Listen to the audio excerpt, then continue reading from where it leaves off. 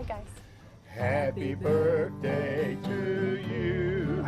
Happy birthday to you. Happy birthday, dear Mayor Bruce Mahaffey. Happy birthday to you. Yay! We're so glad to have the mayor with us.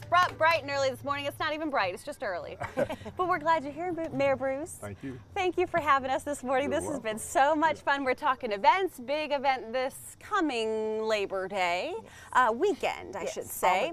The Jordan River Band's still with us here this morning, and they're here because they're going to be playing Labor Day weekend as well. On Saturday, that's when all the bluegrass happens. That's right. Shellie Main here with us this morning. All things events and fun in Chesnee, as well as the mayor, and introduce our special guest. This is our administrator, Delisa Coggins. Thanks for being with us. This is so much fun. Thanks for having big smiles and being so energetic about this. For weeks we've been planning this. And now we're seeing a little bit of the city. I want to know a little bit more about this Labor Day festival coming up. What do people need to know? How can they come enjoy?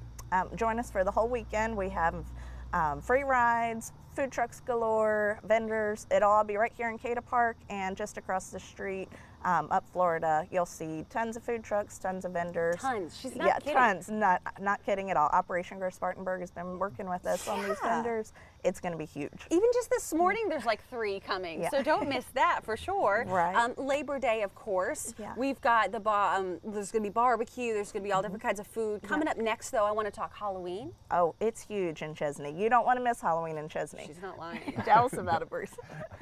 Got trick-or-treating?